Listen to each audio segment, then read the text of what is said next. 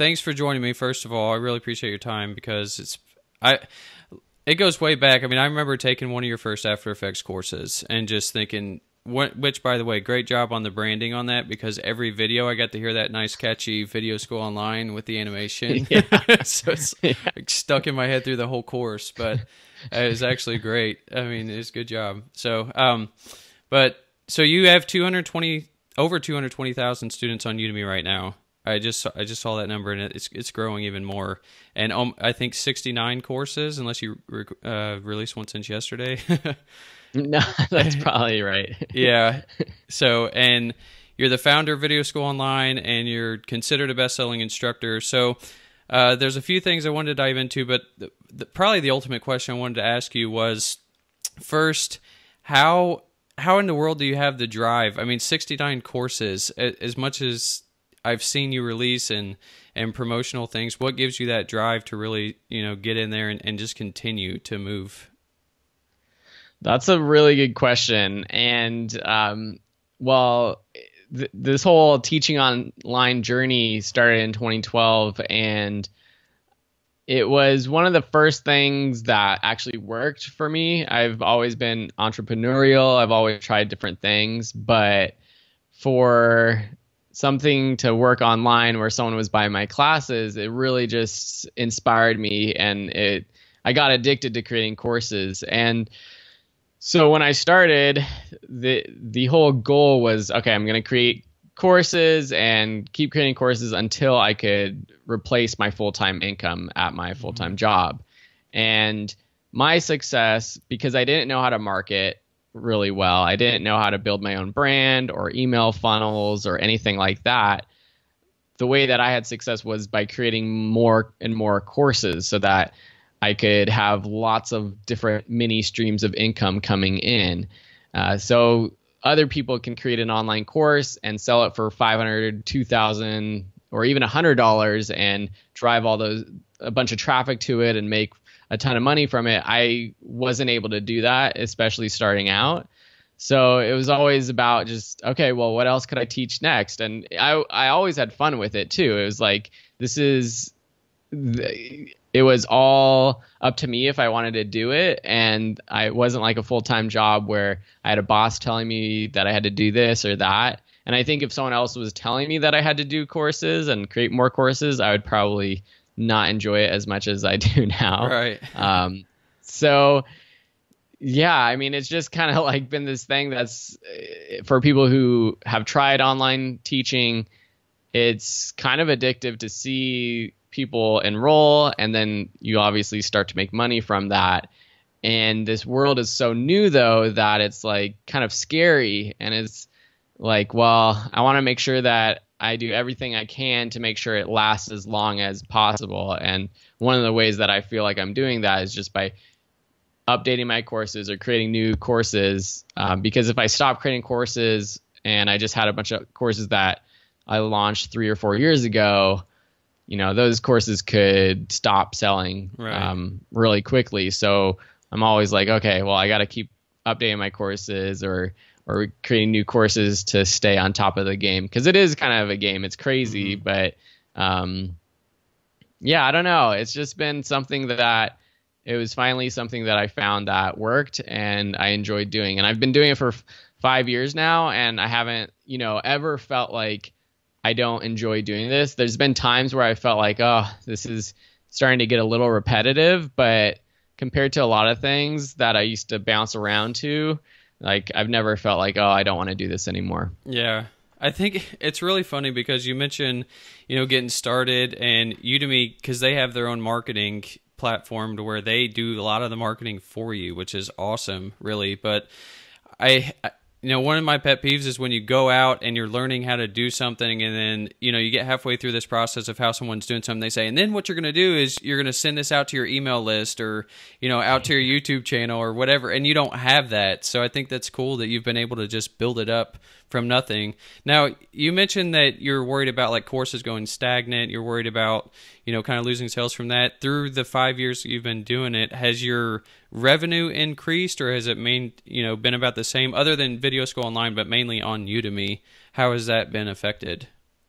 Well, that was the cool thing too on Udemy, and that's why I kept creating more and more courses, was because I saw that my revenue would increase and kind of maintain itself every time I created a new course. So in the first few 6 months, I was making $100 a month and $200, and then, you know, creating more and more courses until I got over $1,000 a month. And it seemed to be pretty steady as long as I did a little bit of like use the promotional announcements myself. And at this time, I also started, you know, driving traffic to my courses myself with YouTube and my website, but all from scratch. And it kept increasing as I created more courses until they actually did their big pricing change in the middle of 2016, right? Or at the beginning of 2016. And at that point, it was the opposite. I would create more and more courses, but my income per month. Sorry. Right. That's tip number 1 for people doing podcasts and online courses and video. Turn off your phones.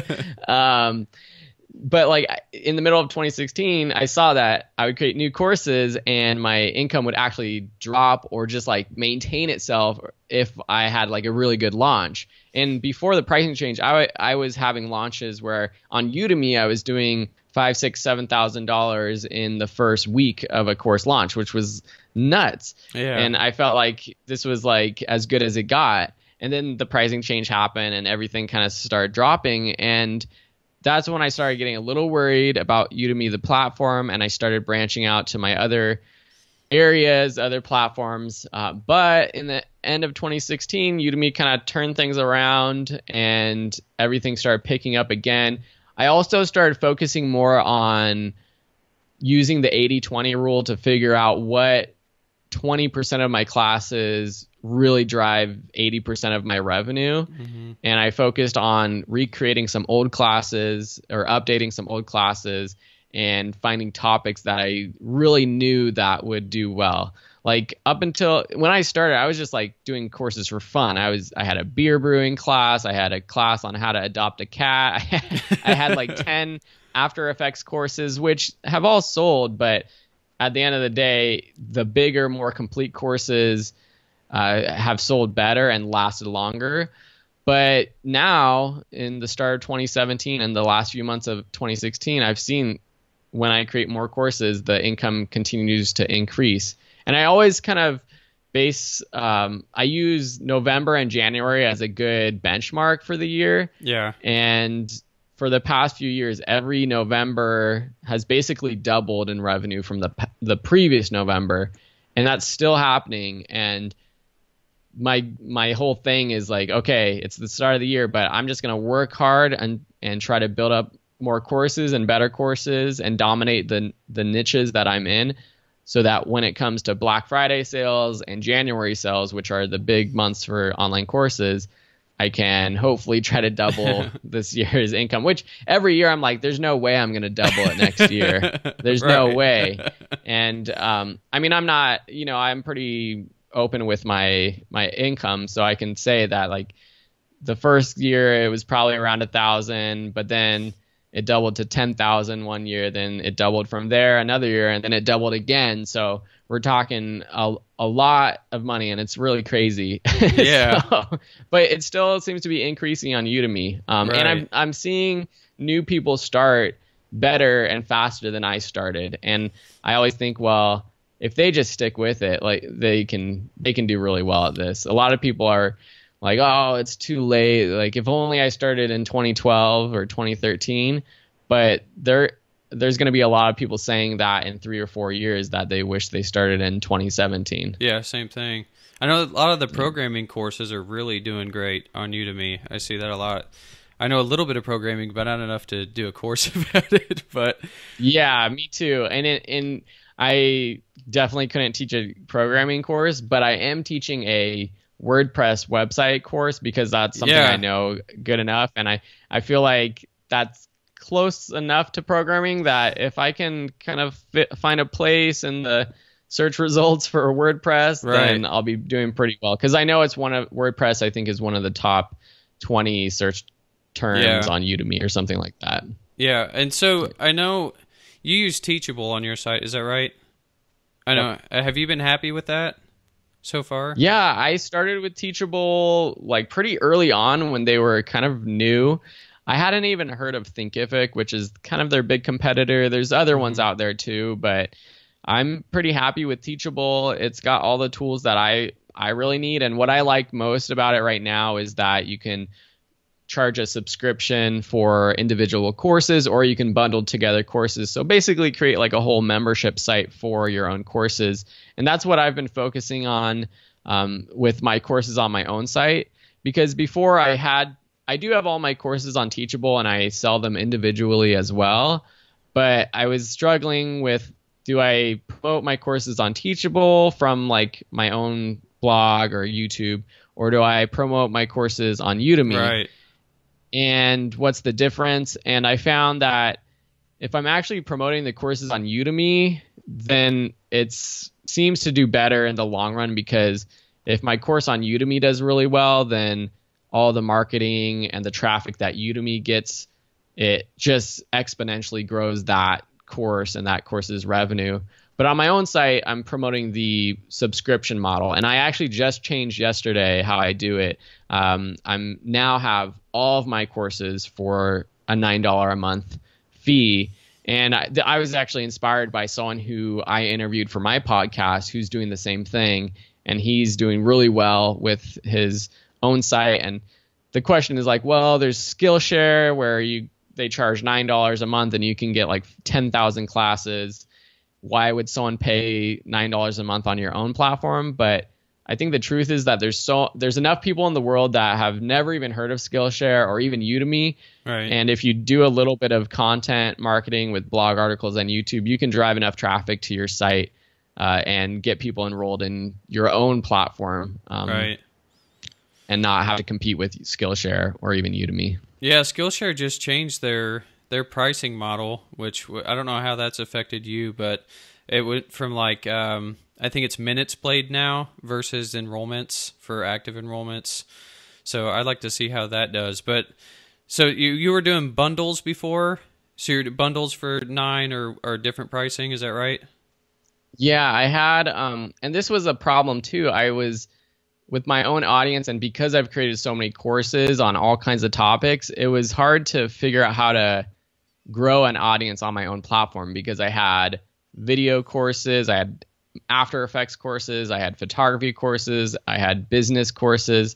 How do I like create a website that's a home for all those people? And so I thought that it was a good idea to actually segment those audiences. So I had bundles for like all 10 of my photography courses for $9 a month, or all 20 of my video production related courses for $9 a month. And I actually was, up until yesterday, I had about 100 or so, 150 people across all of my bundles enrolled, paying about $9 a month. So that's pretty awesome. But then after talking to this other guy on my podcast, I thought, man, maybe I could grow it more if I just put all my classes in one. And as a student, like, maybe it's a little bit easier if you know that, like, if you see like that there's bundles specifically for you, but you might also be more enticed to pay a monthly subscription if you just got all of my courses. Right. So we're going to see how it goes. Yeah, that's pretty good. Well, yeah, I still follow your progress over there too. I think you've made it. So you started that from scratch, didn't you? I mean, you didn't buy a domain or anything for that. For Video Teachable school, or for my own website? For Video School Online. Yeah, that started after I started teaching my own courses. So I started Video School Online in 2013, I think, because I quickly realized that I should have my own platform, and I should at least have information about my courses on my own space that I have had control of. It's grown into more, the whole system of trying to build an audience, email marketing, funnels, and now I have everything branded as Video School Online with my YouTube channel and the social media that I do. But that all started from scratch. I didn't have an audience before I started teaching online courses. Right. Okay. So you went from, I know you went to, is it Loyola University? And then you were doing Udemy. So now in 2017, which is crazy, how do you know like this is where you're supposed to be, or kind of in your life, in your career, where would you see yourself? You know, how do you want to answer that question of where you see yourself now versus your 5-year-old self? Well, five-year-old past self. Yeah, I mean, I would have never expected to be where I am today. I feel very, very fortunate just in terms of financially. 5 years ago, I was just out of school, Loyola Marymount University. Private school. I paid for it with loans and over $100,000 in debt. And when I graduated, or when I started school, that, you know, the whole taking out loans things, like, it didn't really like bother me. Like, it just was, I thought it was normal. But then as soon as I graduated and I realized that I had to pay like over $1,000 a month in loans, and it would take like 20 or 30 years to pay them off, that really hit me as soon as I graduated. And so, you know, I've always been pretty good with money, and I've always like tried to have jobs or make money and save money. But the whole loan thing, I just didn't realize it going into college, like how big a deal that was. So as soon as I kind of came to that, you know, that realization, I was like, okay, I'm going to like crush these loans as much as possible. But it wouldn't have been without, I wouldn't have been able to pay them off so quickly without teaching online. But, you know, coming back to like where I am today, and if this is like where I'm supposed to be, who knows? I mean, this is where I'm supposed to be right now, but I look 5 or 10 or 15 years in the future, and I have no clue. Like, I imagine in 5 years, like, I hope this is still as successful as it is and more successful. But when I think of like 40 or 50-year-old Phil, it's hard to imagine just doing the same thing, because I could just keep reteaching the same content that I'm teaching, and that might work. But also, at some point, like, I'm just going to run out of stuff to do, and I might get bored with this. Right. But back to what I was also saying earlier, this is like the first project, the first side gig that I did that was successful. And at least right now, after a year or two, or after 5 years, I'm not looking for something else. Like, I had 3 full-time jobs after college, and after 8 or 9 months at each of those positions, I started looking for other work because I was getting bored. I wanted to do my own thing. So I started wedding videography, and I started doing that as my own business. But after a while of doing that, I got tired of it. And so I feel like I'm pretty fickle in the things that I like to do. But with teaching online courses and building my own business, I haven't really felt that way. And it's been successful. So that helps too. That, you know, when I transitioned to doing this full time back in, I think it was like May of 2015, when I really dedicated myself to doing this full time, I told my wife, I was like, let's see how this goes for 6 months. And if it's doing just as good or better, I'll stick with it. And it's grown since then. So yeah, it's kind of always like that. We'll see how it is in the next 6 months. And if it keeps doing as well or better, then I'm going to keep doing it. Well, I think it's important because, you know, I consider myself an entrepreneur. You're an entrepreneur, and we always have that desire, you know, like to do something else. And I've been through a few jobs in my life, and more than I want to say. And it's just, I've never found that satisfaction until I've worked, you know, more from home, doing things like that. So was Udemy always kind of your part-time thing, or did you ever experiment with other things during that time? Well, when I started with Udemy, I was working full-time, and I was creating my courses at night and then going to work during the day. And that was for a few years. And I went up to Berkeley. I followed my wife, Isabel. She was getting her master's degree up there. And I thought I was going to just freelance and do Udemy. But then I ended up getting another full-time job up there because there was a good opportunity. So it was always kind of a part-time thing. And I was doing other jobs. And I still like doing video production and video editing work because I like teaching about it, but I also like actually doing what I teach. So, and that's good as a student. I remember college professors who hadn't made movies in 15 or 20 years trying to teach us how to make videos in the modern world. And I always felt like these guys don't know what they're talking about. So I feel like I want to make sure that as I teach courses, I'm up to date with all the latest techniques and I'm actually, practicing what I preach. So I do try to still do my own projects. And actually this has allowed me to focus more on my own projects. Like I've made a short documentary last year that I'm submitting to film festivals now, and it's gotten into a couple. And I wouldn't have been able to do that if I was working a full-time job and I didn't have the freedom and the flexibility to like take a few days off and go shoot a project and spend some of my own time and money like to pay for a composer to make that project as good as it could be. So that's been another cool thing. And that's ultimately like when I look at my life, and at least right now, my goal is that I could continue to make enough money with teaching online, and also I could work on a few like passion projects myself, because my real passion is documentary making. Yeah. And so if I ever stop teaching online, I would probably try to pursue that more, but I also want to just continue to do that while I teach online. Mm-hmm.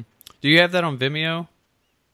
The documentary is not on Vimeo yet, but it will be probably at the end of the year, because I'm submitting it to festivals. Some festivals don't allow you to submit a project if it's already live online. Oh, got it. So, but it'll be online at the end of 2017 for sure. Okay, cool. Yeah, you'll have to send me the link when you get it.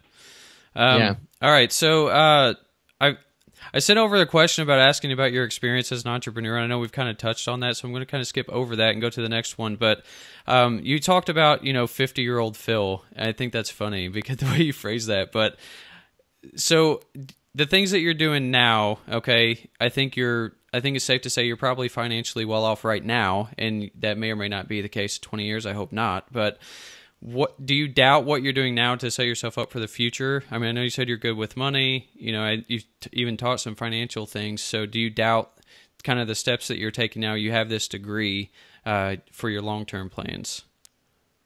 That's a really good question. And I think just the way that I am, I'm always a little bit doubtful about just the future. I think that's why I'm good with finances in a sense, that it like makes me worry about it. So I like try to prep as much as possible. Like my wife will say like you save too much or you invest too much, but I don't think that's necessarily a bad thing.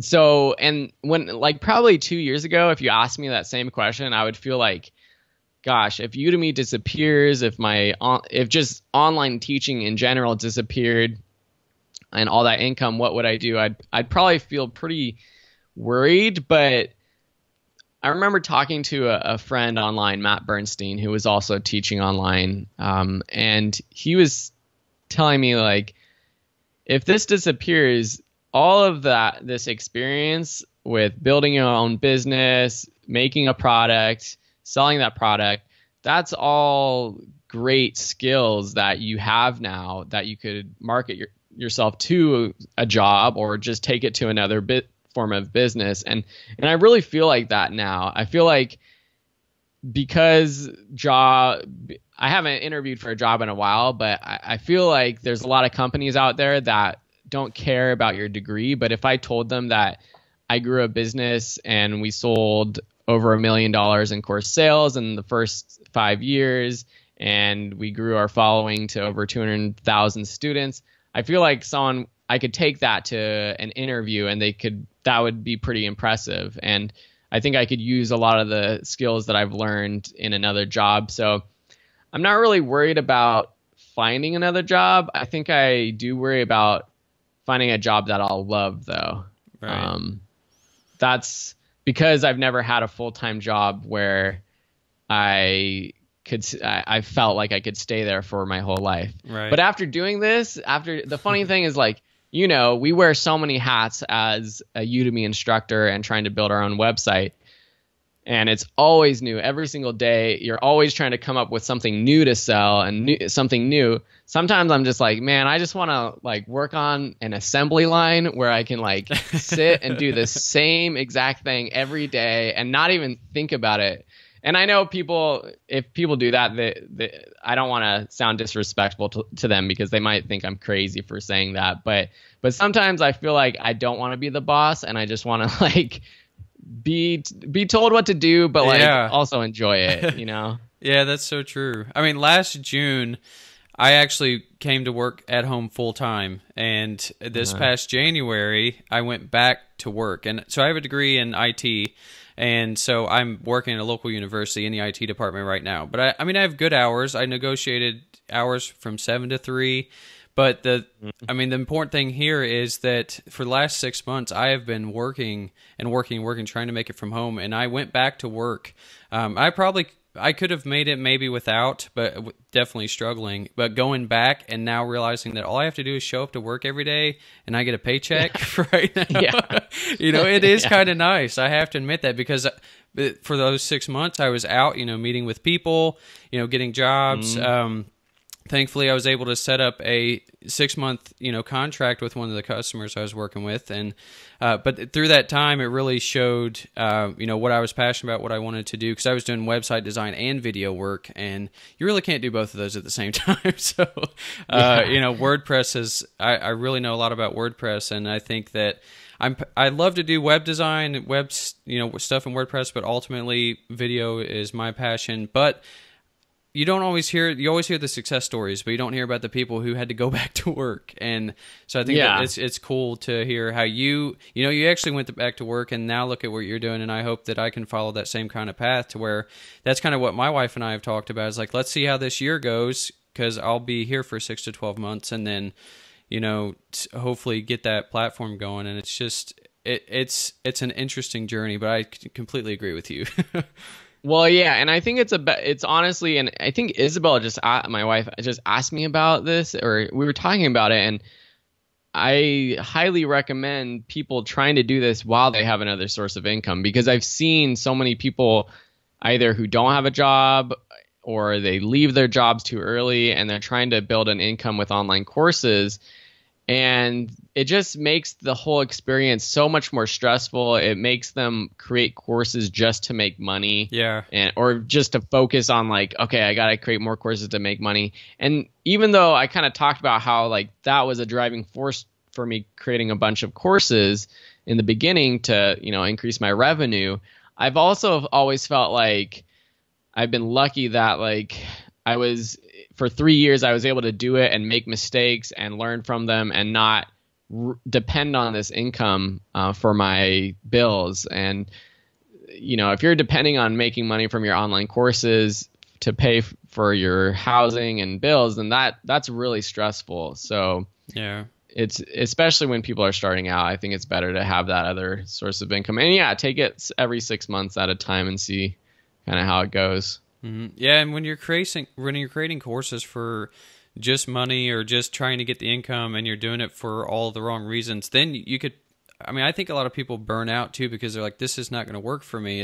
They're expecting results within 6 to 12 months, or whatever's going on in their life, and then they could just give up and miss out on the life that they could have. And that's what. It's just terrible that people can't do that, or because they're impatient, or whatever that case is. So yeah.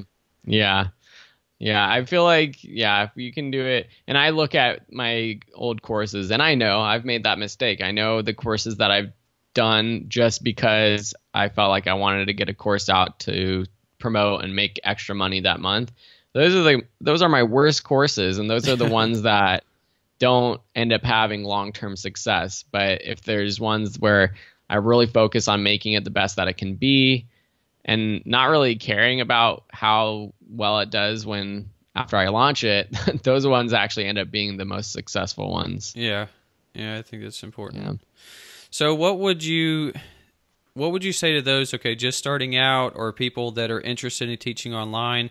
What advice would you give to them about following their skills or creating those courses, or, following that purpose. Because as an entrepreneur, we talked about having that fire. And, I really think that comes down to people that feel like they just have this other purpose in life. Maybe they don't feel like moving widgets on the assembly line, or maybe they don't feel like, even being a videographer out there, maybe they are interested in video. But what advice would you give to those people that maybe are just starting or have been doing it for less than a year? Well, if you're doing online teaching, I think the best thing is to really care and think about the students on the other side. And it's the interactions with the students, and it's seeing students actually benefit from your courses and message you or leave you nice reviews. That ultimately, that should be why you do it. And if you're getting good reviews, then the money is going to follow.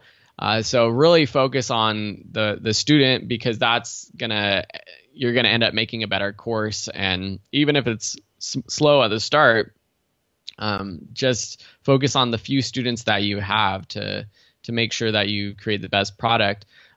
But like we've been talking about, just try not to focus on the money.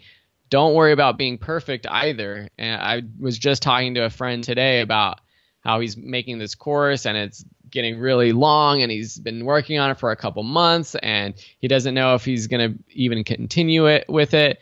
And I said, dude, just finish it. Just like make yourself finish it. Find the time to do it. And if it's not perfect, that's totally fine. And I think if you listen to podcasts or read books about entrepreneurs, you've heard this a million times, but let go of being perfect, because I've never been perfect with one of my courses, and Nick, has taken some of my earlier classes, and I'm glad that you like them, but I know that there's a lot that we're not perfect. And I look back and I'm like, wow, my courses now are way better. But now if I, in a few years, I know the classes I'm making now I'm going to look back and feel like, oh man, those aren't that good. So just a combination of not feeling like you have to be perfect, not worrying too much about the equipment, use what you have. And if you can do it while you have another source of income, so you're not depending on it, that's what I would suggest. And, there's lots of things I would say. If I started over again, I would start my website earlier. I would start putting out YouTube content earlier. I would start my email list earlier. With YouTube, I have a YouTube course, and I get comments all the time from people who just launched their YouTube channel a couple weeks ago, talking about how they have implemented all of our strategies, and they're not getting subscribers, and they're not getting results. Their videos aren't showing up on the first page of search. And I just have to be like, I know you want success, and maybe it wasn't clear in the course, but this isn't going to happen overnight with online courses, with your website, and especially with YouTube, though. It's going to take years, or it can be done quickly. There are some viral things, but my success has never been viral. And so all I know is that if I stick with something for years, it will be successful, or hopefully it will be successful. And so that's my assumption for other people too, is that if you stick with it for months and even years, you're going to have success. But it means, sticking with it. And that can be hard, especially if you don't see the results initially. Yeah. So I understand that. It's like the number one reason you're going to fail is because you give up. In a lot of cases. Totally. Yeah. I mean, I think at the end of the day, remember that I made $62 in my first month, and I think that's more than probably most people will make in their first month, but it's also less than a lot of people make in their first month, and those same people are giving up because they feel like that's not enough. But I've stuck with it, and hopefully people will stick with it too. I don't know, how well did you do in your first couple months? That's what I'm pulling up. I wanted to see, actually, now that you say that, because I started last year, and it has not. I've noticed some. Black Friday was probably my biggest, but my first month I made $5. Now that was because it was like at the end of the month, and I made a lot more in November because it was back. That month was like October, so still really, really new. But November I made like $143. So, I mean, that was encouraging. Even the $5, I swear, even just seeing the $5 on there, thinking that I did something and knew it was possible online, that was my biggest kind of thing to overcome. So yeah. Well, you definitely got me beat for 62 the first month. Well, I think my second month, though, I probably did less than you, too. I think I did probably, I think, around 100. I think I beat past 100, but it was less than 140 or so. Yeah. So... Yeah, Black Friday was big. That's why I knew I had to get another course out there by Black Friday, and it was nice to at least see that little bump. So, yeah. All right. Well, that pretty much wraps everything up. Dude, I really appreciate you taking the time to just take this today, really, because it's been an inspiration from you to be able to see the journey that you've gone. Because, and I'll wrap up with this. I see so many people out there, especially I've followed Pat Flynn forever. I know you do too, but to see his success and to see everything that he's done, he hasn't even really used a lot of what he's gone to school for, and just to see and I'll put a link for everybody else for who he is. But since you started with nothing, I see him. He started when he tracked his income reports at making like $8,000 a month. And so I think and so he had that kind of cushion, moving from the beginning. But coming from someone like you, where you have started with zero and you had to have that full-time job, it's important for people to know that you can't just be an online instant success, but it is still possible. Yeah, I think it's definitely possible. And I wrote an article that you might have read on my blog about why 2017 is still a great year to get started with online teaching. And there's one of the things I did when I was researching for that article was just realizing that Udemy, which is the biggest online course marketplace right now, they still haven't reached 99.99% of the world's population. And they have plans to really grow internationally. And if you could just... And I think I've captured less than 1% of that market that Udemy has.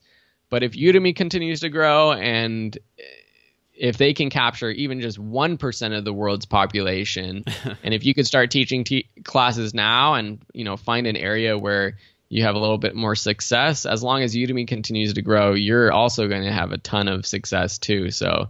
Right. It's still a great time to get started, for sure. It's good to know. Yeah, it's good to know for people that think that they shouldn't start now, because that was my scarcity mentality too. It's like, man, I would have had to get started this at 2010 or 2011, to get it to grow. But it's good. Yeah.